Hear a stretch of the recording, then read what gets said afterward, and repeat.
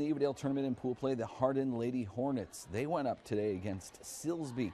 The Lady Hornets with the serve here in the far court. It's Gracie Price with that serve, and it's got no chance to be returned. Silsbee head coach Lindsay Leach wasn't fond of that at all. First game was close. It went back and forth. Finally, the Lady Tigers pull away. Victoria Lightfoot with the hit in no man's land there. Silsbee won that first set 28-26. Lady Tigers started the second set, picking up where they left off. Nice dig set and spike. Mallory Brooks here with the kill, finishing it off. But Hardin, well, they never let up. The Lady Hornets went toe-to-toe here.